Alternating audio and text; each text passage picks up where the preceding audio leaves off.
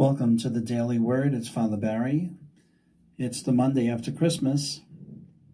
It's December 28th in the Christmas octave. Today we'll do the opening collect of the day and a scripture of the day, and then we'll go back to our titles theme that we had done in Advent, and we're going to continue through this first week of Christmas. And today will be King of the Jews.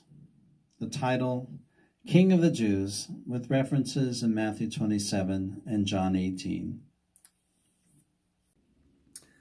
Hi, it's Father John Barry and your Daily Word, your study on the titles of the Son and Savior, our Lord. We have some titles here in the Christmas octave. And so we've had the Christmas celebration, we've had the Holy Family celebration yesterday, and that would have been the Feast of St. John. So, good St. John, we honor you. But now on the 28th, the Church honors what we call the Holy Innocents, and it's the disturbing story in Bethlehem that happens in the Christmas story. And some people pass this by, but it's a story that today the Church has it on its calendar as part of what happened. Let us pray. O God, whom the holy innocents confessed and proclaimed on this day, not by speaking but by dying, we pray, grant that the faith in you which we confess with our lips may also speak through our manner of life. Through our Lord Jesus Christ, your Son, who lives and reigns with you in the unity of the Holy Spirit, one God, forever and ever. Amen. The Gospel for the day is from Matthew chapter 2. When the Magi had departed, behold, the angel of the Lord appeared to Joseph in a dream and said, Rise, take the child and his mother, flee to Egypt, and stay there until I tell you. Herod is going to search for the child to destroy him. Joseph rose and took the child and his mother by night and departed for Egypt. He stayed there until the death of Herod, that what the Lord had said through the prophet might be fulfilled, Out of Egypt I have called my son. When Herod realized that he had been deceived by the Magi, he became furious. He ordered the massacre of all the boys in Bethlehem and its vicinity, 2 years old and under, in accordance with the time he had ascertained from the Magi. And this, then, was fulfilled what had been said through Jeremiah the prophet. A voice was heard in Ramah, sobbing and loud lamentations, Rachel weeping for her children, and she would not be consoled, since they were no more. The Gospel of the Lord. Praise to you, Lord Jesus Christ. When Christmas suddenly closes in Bethlehem, Jesus has been already presented in the temple, and the Magi have come now. We don't know the exact date that they come, but it's at least 40 days after Jesus' birth. Now the Magi come, and it's announced to King Herod that they are there looking for the star child, the child of prophecy, the newborn king. So that infuriates Herod, and pretending he's not going to do it, he does come and massacres all the boys in Bethlehem and its surroundings, trying to do away with this promised one. And that's the Feast of the Holy Innocents. The King of the Jews title comes up today with our day in the Christmas story, the sad day. King of the Jews is a lot of the reason why there was the massacre in Bethlehem. And so it says in Matthew 2, when Jesus was born in Bethlehem in Judea, in the days of King Herod, behold, Magi from the east arrived in Jerusalem, saying, Where is the newborn King of the Jews? We saw a star at its rising, have come to do him homage. So right there, the King of the Jews title is being used. His star, often a star rising, astronomical sign. We have something like that this year. We have two planets that are aligned together and look like one big bright star. Some people wonder, was that the phenomena so long ago? Some think it's a term meaning a king is coming, a star is a person.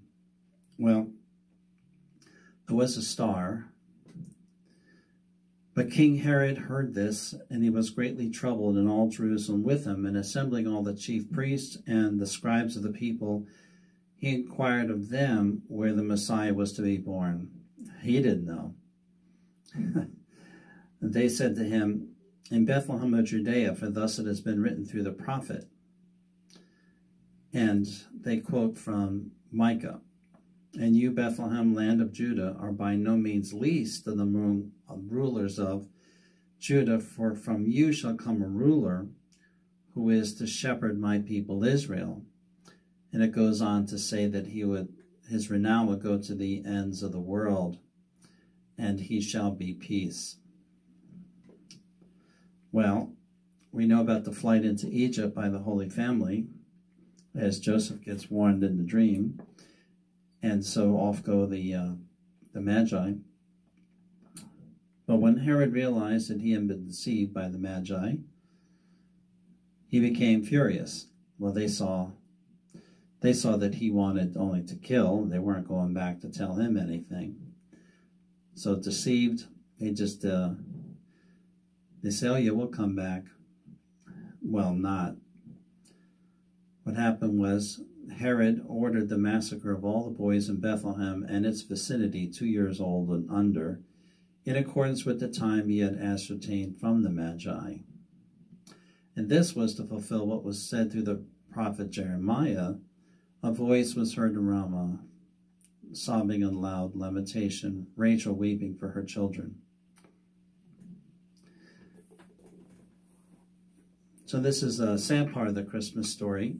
We don't know how many boys are killed, just the fact that there were in the search for the child. It's a little bit like Moses' story where he was sought out, the Jewish boy is a threat to the Egyptians, but he was spared, he made it through. Jesus makes it through, a new Moses. Like Moses, Jesus' name will get known around the world. But Jesus is more than a new Moses, also a new David, new Solomon, King of the Jews. And throughout Jesus' life, he didn't go around calling himself that. Others did. So sometimes I said, are you the King of the Jews? And what are you saying, or what are people saying? And so the King of the Jews became a title of mockery to him. And they put a reed in his right hand and knelt before him and mocked him, saying, Hail, King of the Jews. And they spat on him and took the reed and struck him on the head. After mocking him, they stripped him of the robe and put his own clothes on him. Then they led him away to be crucified. Matthew 27. John 18, Pilate entered the headquarters, summoning Jesus, and asked him, Are you the King of the Jews? And Jesus answered, Do you ask this on your own, or did others tell you about me? See that kind of answer? Pilate replied, I am not a Jew, am I? If your own nation and chief priests have handed you over to me, so he seems like he thinks he's the great power of the world under Caesar's name, then he basically says, I have power to crucify you or punish you. What have you done? And Jesus says, my kingdom is not from this world. So Jesus is saying he's a king. And Pilate asked him, so you are a king? And Jesus answered, you say that I am a king. You know, kings are titles of the world, right? And Jesus says, for this I was born, and for this I came into the world, to testify to the truth. Everyone who belongs to the truth listens to my voice. We know Pilate says, what is truth? We know that the King of the Jews was in all four Gospels as Jesus is at his trial and crucifixion, and they're mocking him with this title. Are you the King of the Jews? Jesus answers ambiguously, you say so. In John's Gospel,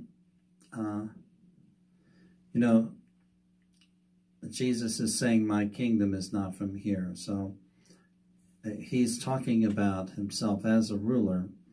We could say today he's the King of hearts, so he's already the King of heaven, but he's come to ransom sinners, slaves, and bring us into his own kingdom. They put the crown of thorns on him, the royal robe, and they're mocking him. And on the inscription, Jesus of Nazareth, King of the Jews. But Jesus, he's more than King of the Jews. He's King of the universe. He's King of everything. We have now a Sunday, Christ the King Sunday, to say, well, he's our King.